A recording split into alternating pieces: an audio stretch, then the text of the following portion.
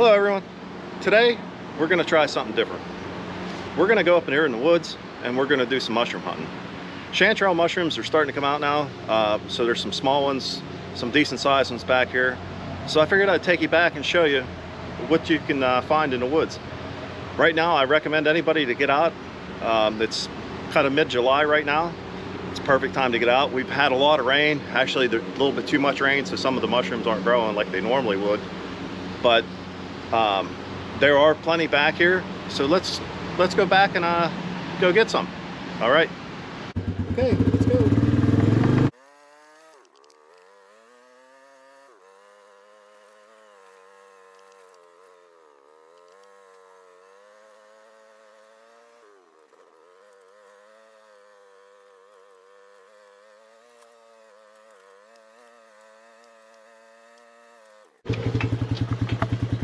Okay, we're gonna stop here because I don't know if you can see already,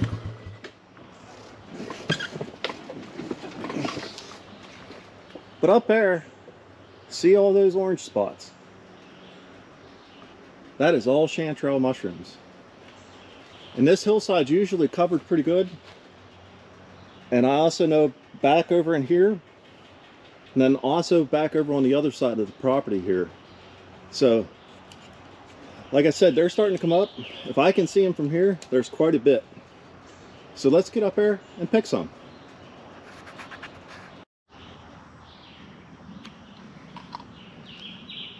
Okay, you can see all the orange here. This is all chanterelle mushrooms. There actually is decent size here, and I can actually see them all the way up through there. Actually, there's some nice ones up there. So, in fact, I think I'm going to walk up that way. I've been letting them get a little bit bigger, so I've been watching them.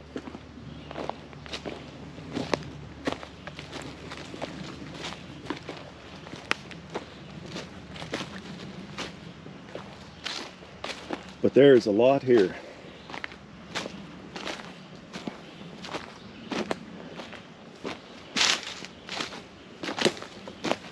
Okay, one of the things that I like to have is I like to have a basket. It's an old thing that somebody taught me or told me about. I was always told to put them in a basket or a bag that has holes or whatever, so the spores can fall out while you're walking around.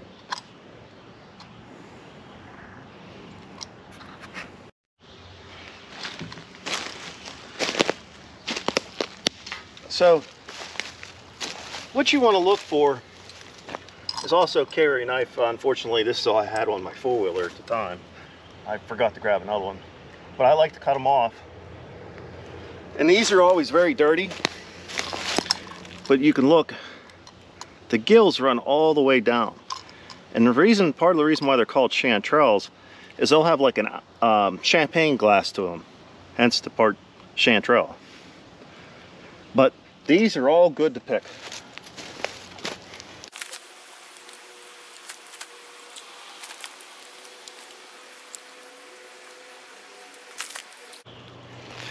Okay, this brings me to another point.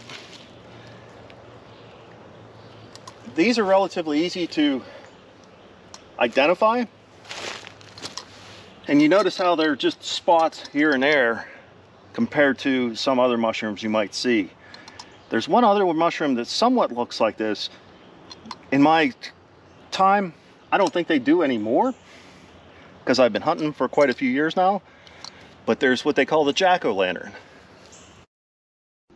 All right, here's a picture of a jack-o'-lantern. If you see this, leave it alone. Don't pick it, don't eat it, just leave it there. But you can see the gills on it, how they're real defined. Unlike a chanterelle, the gills are kind of embedded into the stalk on a chanterelle. And the next couple slides, you're going to see how they grow in clusters. They always usually grow in clusters, so if you see them, just leave them alone. Also, chanterelles grow in dirt. Unlike the jack-o'-lantern is always on some sort of wood, whether it's below the dirt where you can't see it, below the leaves, or on the side of a tree. So keep that in mind too. Chanterelles only grow on dirt.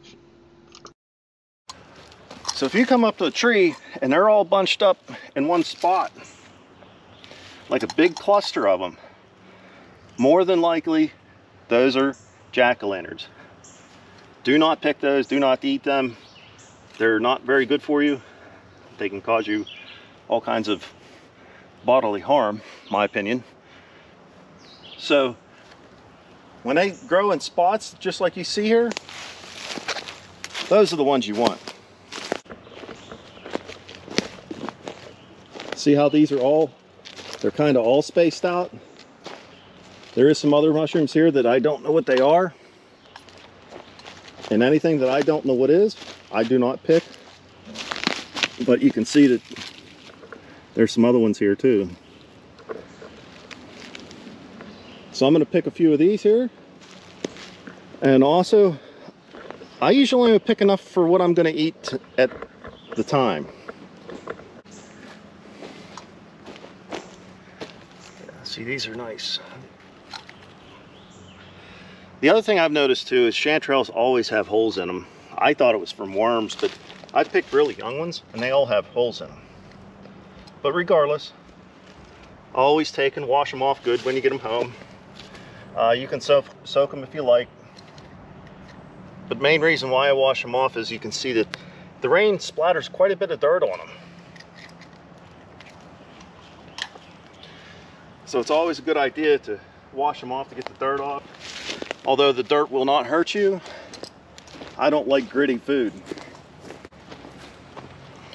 There was a nice cluster. Like I said, you can see the gills in here. Let me get real close here. You can see how the gills go all the way down the stem. And it is a solid stem other than the small holes in it.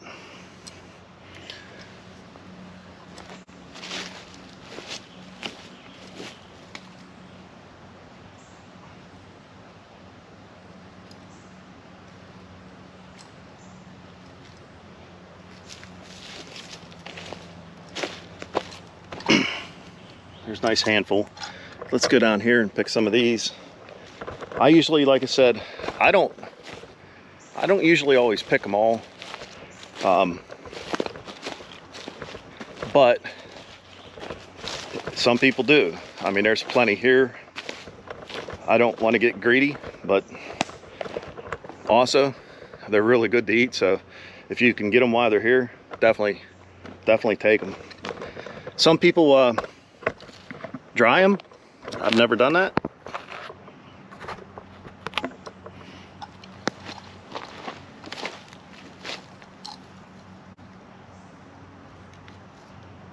See, that's a nice one there.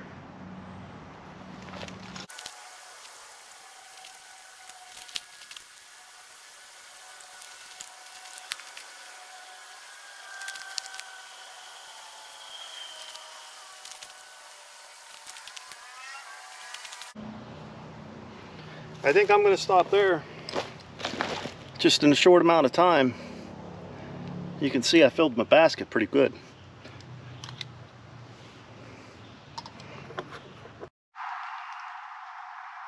Alright everyone, let's do a recap here. So, you can see how the chanterelle grows. You can see it kind of looks like a champagne glass. That's part of, hence the name again. And one of the main things you look for is make sure you look at these gills that go all the way down. It's a solid stem, other than, you know, wormholes or whatnot that's in it. So this is kind of what you're looking for. Now these grow in small clusters once in a while. You might find something like this. But this is a small cluster, and you can see how they have all the thin edges. This is what you're looking for. Now if you find ones, like I said, look up jack-o'-lanterns because they are similar to this, but in my opinion they're not. But always be safe. The other thing you should do is anytime you try any wild mushroom, only cook up a small amount of it and eat it and try it. You may have a reaction to it even though they are safe for you to eat. It is always recommended to eat a small dose if it's your first time. Then after that, you know what you're picking and everything. You kind of get used to it. You can make large meals. I like to fry these up and onions and peppers, especially fresh from the garden. And then sometimes I'll take and put like deer meat, sliced real thin in it, and use it for like steak hoagies. It's excellent. Sometimes I'll put it in chicken. You know, make like a chicken sauce with the mushrooms and everything over it. It's excellent. There is a numerous amount of things you can do with these. And you've seen how many is back. Actually, over here, we're on the other side of my hill now. Over there is where we were. There's tons more over here, along with whatever I didn't pick over there. And I never checked this hillside. I'm sure there's a ton there. I may start thinking about dehydrating them. You can dry them out and then, you know, rehydrate them whenever you go to eat them. But this is what you're looking for, so enjoy.